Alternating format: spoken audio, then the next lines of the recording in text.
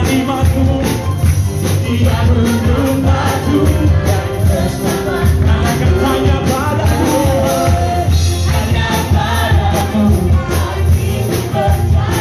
sama-sama angkat tanganmu.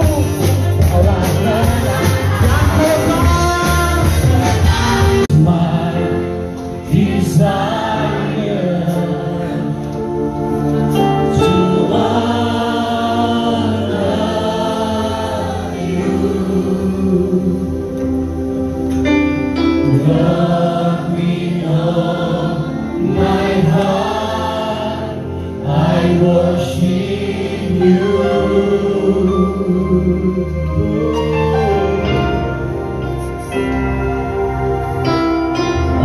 Again, in the New Testament, 1 Corinthians 2, 9 to 12. 1 Korintus pasal 2 ayat 9 sampai 12. Verse 9 is a quote from the Old Testament. Ayat yang 9 ini adalah kutipan dari perjanjian lama, bolehkah? Tetapi seperti yang tertulis, apa yang tidak pernah dilihat mata dan tidak pernah didengar oleh telinga dan yang tidak pernah timbul di dalam hati manusia, semua yang disediakan Allah untuk mereka yang mengasihi Dia. But it is written, no eye has seen, nor ear heard the things that God has, or nor entered the heart of man the things that God has prepared for those that love Him. Dan but we have, but then the next verse in the New Testament, same chapter.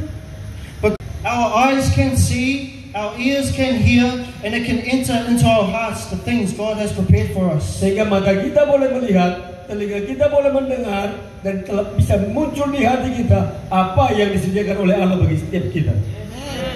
Amen. Amen.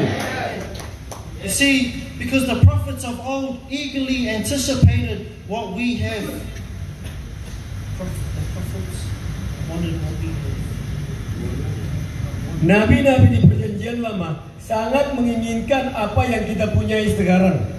The angels of God long to look into what we have access to. Bahkan malaikat-malaikat pun cemburu, dia pengen memiliki apa yang kita miliki, Which is the mind of God and the heart of the Father, the heart of God. Yaitu pikiran Allah dan hati Bapa. And we have access to it because of the blood of Jesus. Dan kita punya akses kepada itu karena darah Yesus. So in saying that you are a new creation, you are no longer a slave to sin, but a slave to righteousness.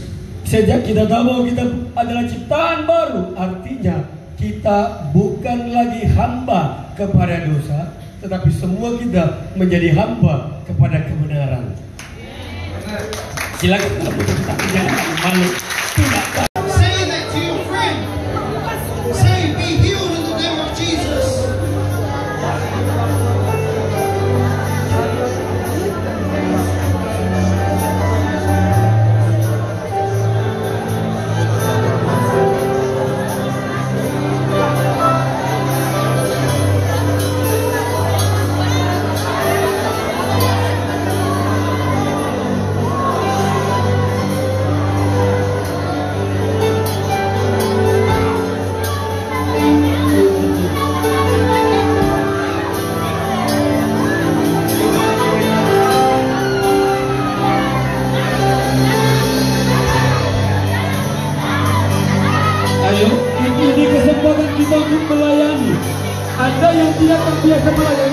Dia sangat menikmati ada di sini bersama dengan kita semua malam ini.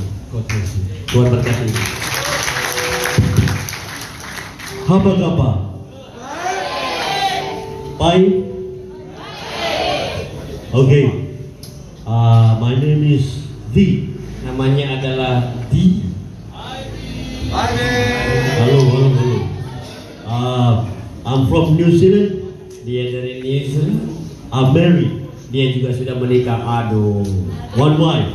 Satu istri. Not two. Tidak boleh dua. No kids. Belum punya anak. But this year. Tapi tahun ini. Amen. Amin. Hai. Apa kabar? Apa kabar? Sama-sama.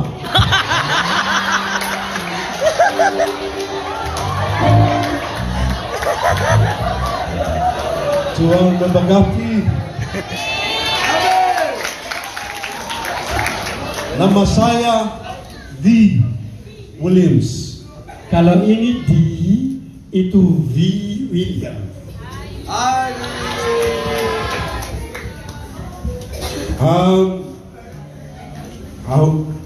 I work with batteries. Dia kerja di perusahaan, di pabrik. Got 3 kids. Punya 3 anak. One wife. 1 istri. Kenapa emang kalian suka 2 istri kan? So sorry ladies, I'm taken. Ya, dia sudah ada yang punya. Jadi Mungkin di sini banyak orang yang suka jenggot. ini sudah ada yang punya. Puji Tuhan. Hallelujah. Salam dalam nama saya Tuhan Yesus Kristus. It makes everything. You read the word. Puji Tuhan. Then we better speak English. My name is George. Namanya adalah George. I'm a mechanic. I fix cars and trucks. Dia mekanik, dia biasa mengerjakan mobil dan juga truk. I have no children. Dia belum punya anak And I'm married to Jesus. dan dia sudah menikah kepada Yesus.